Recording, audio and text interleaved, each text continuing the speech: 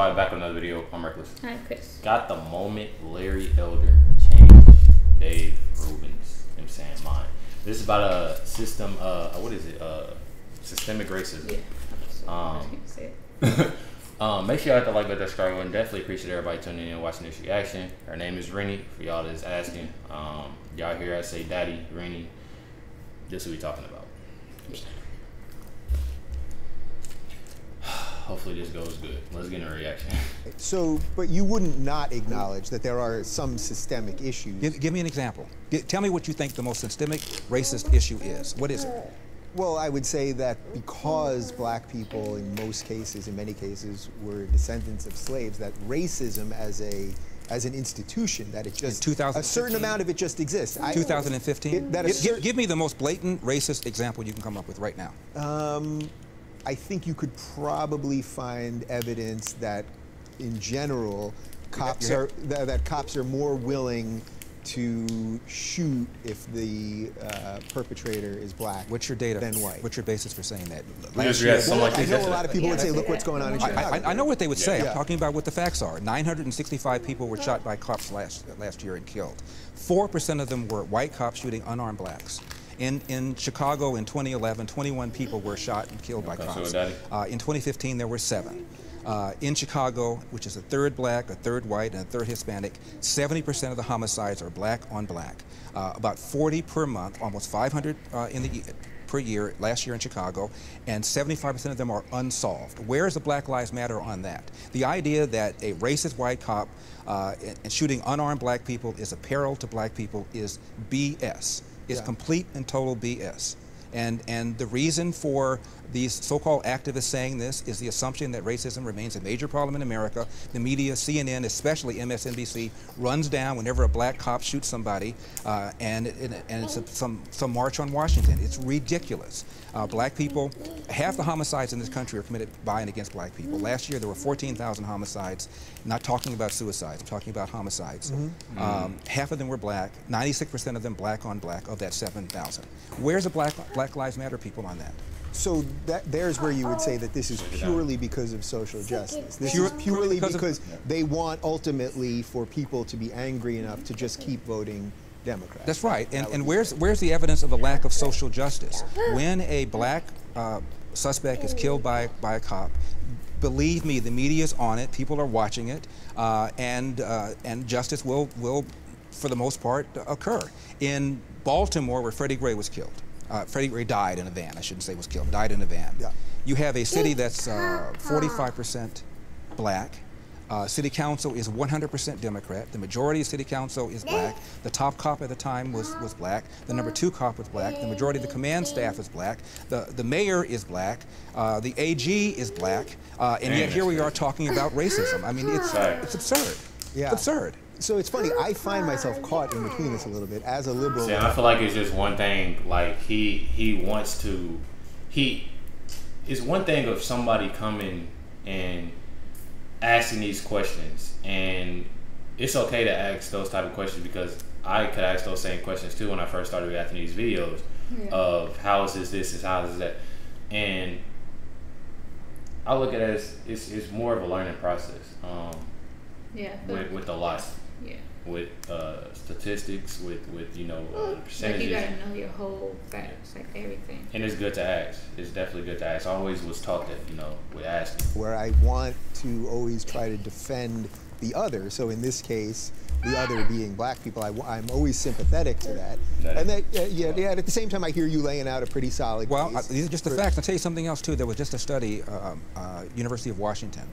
And it turns out cops were more reluctant, more hesitant to pull the trigger against a black suspect than a white suspect.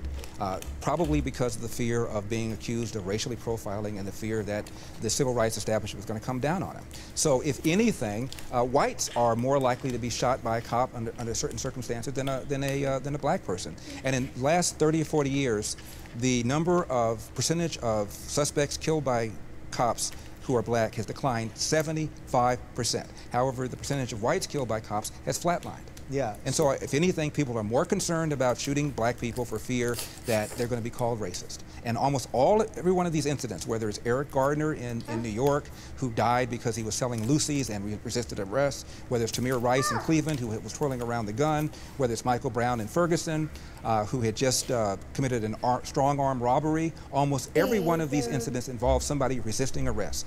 Why don't you just do what the police tell you? My dad said, when I get pulled over, have my hand at 10 o'clock, have my hand at 2 o'clock, say yes, sir, say no, sir, make sure my paperwork is in order, and if I feel the cop is mistreating me, get a badge number and deal with it later on. If Jesse Jackson and Al Sharpton and it's easy ways, just what you said, it's very easy ways. My dad being the police officer telling me, keep your hands on the steering wheel and the dash, have all your paperwork out. It gives you, when you get pulled over and you notice that you're about to get pulled over, go ahead and start getting your stuff ready. Your registration is over there. And if you come to the window and say, sir, I seen a lot of you know, moving in the car when I was pulling you over, blah, blah, blah. You already have your stuff out. No, you tell them that, okay, well, I was trying to get my, you know, my stuff out. I was trying to, you know what I'm saying? I'm trying to get this out. I want to get this out.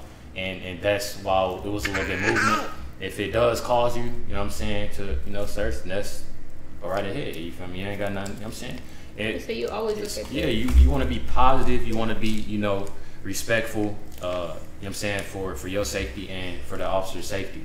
And I feel like that's just one of those things. Like, have your stuff ready. Or if you really scared and you really don't want to do nothing, just have your hands on the steering wheel on the dash and you wait for them to say something. You know what I mean? Obama and the whole group of them told black people to do that. We'd have a lot fewer of these things to deal with in the first place. Yeah. All right. So I'm with you. I'm hearing a lot of what you're saying here. So as a black conservative, then, who now you've laid out your case there. But you haven't laid out yours. I asked you to name the most important example of racism, and you gave white cops going after black people. And I told you, gave you the facts for that. So that's nonsense. So you must have something else. What else is it? If you think racism remains a problem in America, give it to me. Well, I think it remains a problem. Give it to me. It may not be systemic in that it's not like you're not being hired because you're black. There's no systemic reason, you know, legal reason that exists, that kind of thing. But I think that racism as a general theory exists. I need some specifics. You gave me the white cop thing. What else? Give me another example where you think is a problem. Well, as a black conservative, tell me how do you get people to come around? You're the one who made the assertion that you think racism remains a major problem in America. I asked you to give me an example. You gave me white cops going after blacks. As far as I'm concerned, you didn't hold it up very well. What's the other argument you have? What's the other thing? He's going to answer I don't know a that question. It's systemic in the sort of macro sense. I'm not mad. I just want to know what it is you're talking about. That's exactly what. Believe me, that's 100% what I wanted to have you. Blacks are not getting into school. BS. We have affirmative action. So a black person with an SAT and a GPA of X will get into a school faster and easier than a white person with an SAT or a GPA of X. And if going to school is a route to the middle class, you can make an argument that blacks have an easier route to the middle class. If you're talking about about poverty, the poorer you are, the more accessible loans and grants are for you.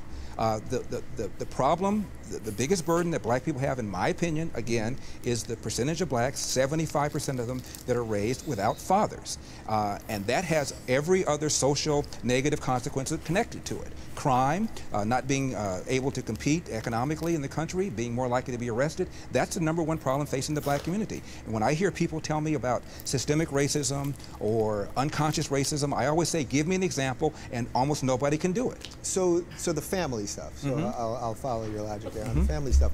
What can actually be done about that then? I mean, because that's a big reverse lift. The welfare state. In 1890, 1900, you look at census reports, a black kid, believe it or not, was slightly more likely to be born to a nuclear intact family than a white kid. Even during slavery, a black kid was more likely to be born under a roof with his biological mother and biological father than today. What's happened is we launched this so-called war on poverty in the 60s, where literally Lyndon Johnson sent people knocking on doors. I lived in the 60s, and people knocked on doors apprising women of their availability to welfare, provided there was no man in the house. And we went from 25% of blacks being born outside of wedlock in '65 to 75% right now. And you look at how much money that we spent on welfare, and the lines are parallel. It was a neutron bomb dropped on this country, not just on the black community, but on people in general. At one time, only about 5% of whites were born outside of wedlock. Now 25% of whites are born outside of wedlock. I was in college in 1970, and there was a report called the Moynihan Report, The Negro Family, A Case for National Action. It's written by a liberal, by a man who became a Democratic senator from New York. And at the time, 25% of black kids were born outside of wedlock. He said, my God, this number is horrific. If we don't do something about it, it could get even higher. Well, fast forward, 25% of white kids are now born outside of wedlock. It is the #1 problem in this country, and what we've done, in my opinion, is we've economically incentivized women to marry the government, and we've allowed men to abandon their financial and moral responsibility. And now we have this. Hey, look, if you're discontented, that's deep right there, though. Like, I feel like job, you can't go work out when you want to work out. You're on somebody else's. I feel like that's a real deep video. Just based off of what's his name, Dave.